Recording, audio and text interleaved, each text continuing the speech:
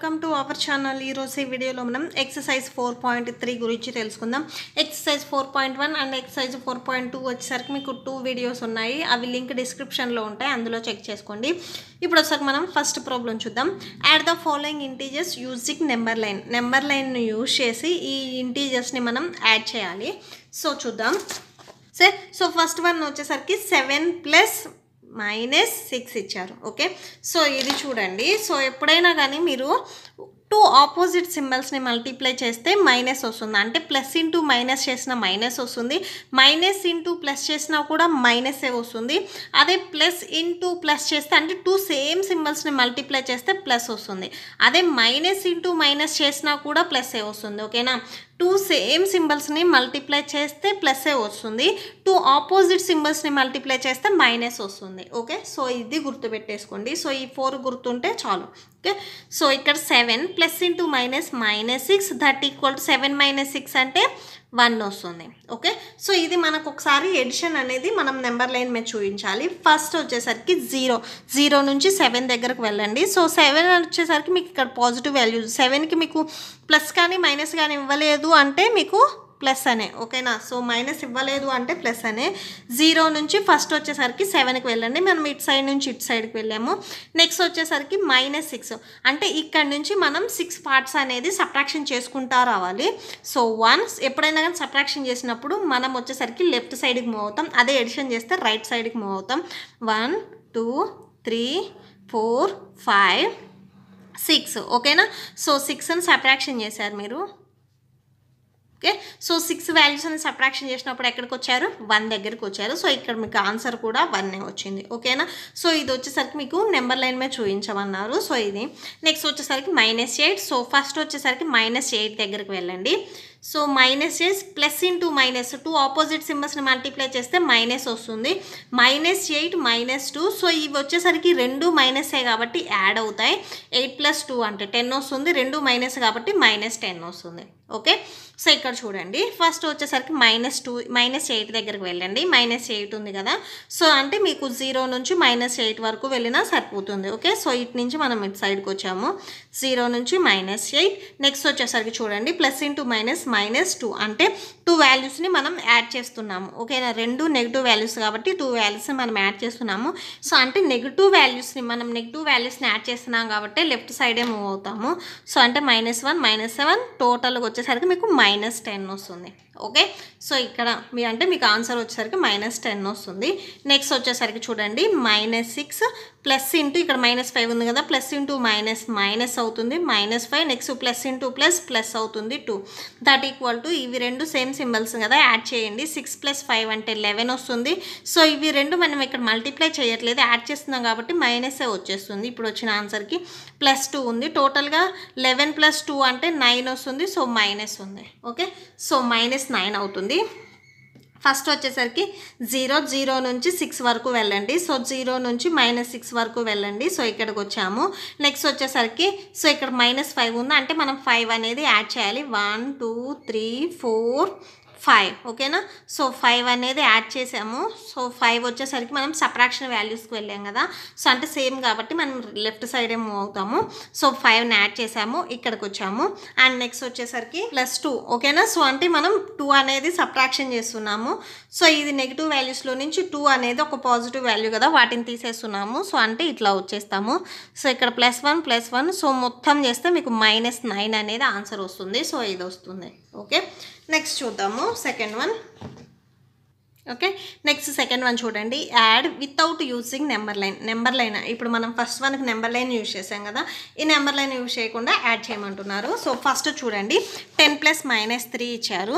So solution 10 plus into -3. So 10లో నుంచి 3ని subtraction చేస్తే 7 వస్తుంది. నెక్స్ట్ ఇక్కడికి వచ్చేసరికి సెకండ్ వన్ వచ్చేసరికి -10 plus into plus. So same సింబల్స్ని multiply చేస్తే ప్లస్ఏ వస్తుంది. 16. సో 16 పెద్దది కదా, 16లో నుంచి 10ని సబ్ట్రాక్షన్ చేస్తే ఎంత వస్తుంది? 6 వస్తుంది.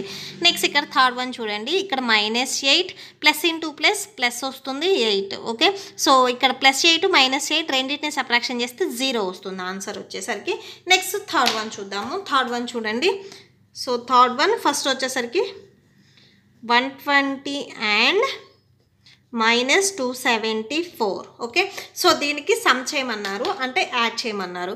ఈ రెండిట్లో ఏ నెంబర్ పెద్దది? 274 పెద్దది. ఫస్ట్ 274, ఇది వచ్చేసరికి నెగిటివ్ వాల్యూ, దీంట్లో నుంచి దీన్ని సబ్ట్రాక్షన్ చేయాలని ఏం లేదు. ఫస్ట్ ఈ రెండిట్లో ఏ వాల్యూ చూడండి, సో మైనస్ తీసేసేయండి. ఫస్ట్ ఈ రెండిట్లో ఏ వాల్యూ పెద్దది? 274 పెద్దది. ఇక్కడ 120 ఉంది, సో ఇది వచ్చేసరికి ప్లస్, ఇది వచ్చేసరికి మైనస్.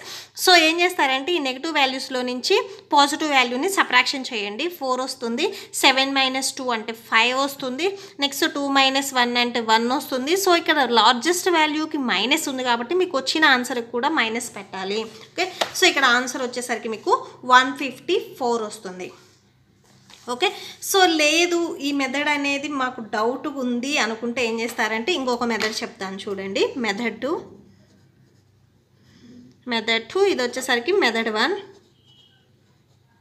ఓకే, సో ఇది వచ్చేసరికి 120 ఆల్రెడీ వాళ్ళు పాజిటివ్ అని ఇచ్చారు, దీన్ని యాడ్ చేయమన్నారు. ఓకేనా, సో అంటే ఈ రెండింటిని యాడ్ చేయమన్నారు. యాడ్ చేయాలి అంటే ఎడిషన్ వస్తుంది. -274 మైనస్ ఉంది కదా, -274. మీరు ఎప్పుడైనా కానీ సేమ్ సింబల్స్ని పక్క పక్కన రాసినప్పుడు, అంటే ప్లస్ మైనస్ లేదా ఇంటూ డివిజన్ రాసినప్పుడు బ్రాకెట్ అనేది పెడతాం డిఫరెన్స్ చూపించడానికి. 120 ప్లస్ ఇంటూ మైనస్ ఏమవుతుంది? మైనస్. సో ఇప్పుడు ఏం చేద్దామంటే మనం ఈ 274ని వచ్చేసరికి నేను ఎలా రాస్తున్నానంటే, సో ఈ బ్రాకెట్లో ఉన్నది -120 -154, ఈ రెండింటిని యాడ్ చేస్తే మీకు ఇదే వస్తుంది.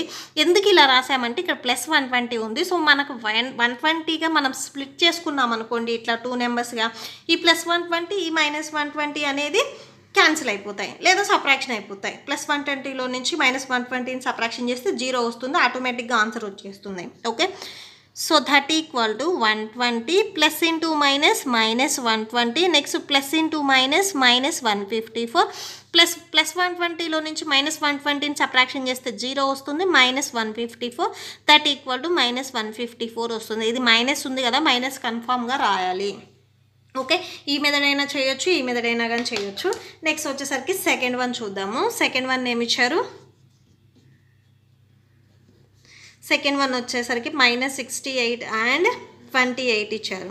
ఓకే, సో దీన్ని చూడండి, -68. సో మెథడ్ 1 వచ్చేసరికి సో ఇక్కడ 68 అండ్ 28లో మీరు నెగిటివ్ వాల్యూ తీసేసేయండి. సో తీసేసినప్పుడు 68 అనేది లార్జెస్ట్ కదా, సో 68లో నుంచి 28ని సబ్ట్రాక్షన్ చేస్తే ఎంత వస్తుందో చూడండి. ఎంత వస్తుంది? 40 వస్తుంది. సో 40, ఇక్కడ మైనస్ ఉంది కాబట్టి లార్జెస్ట్ నెంబర్కి వచ్చిన ఆన్సర్కి మైనస్ పెట్టాలి. ఇంకొక మెథడ్ చూద్దాం. మెథడ్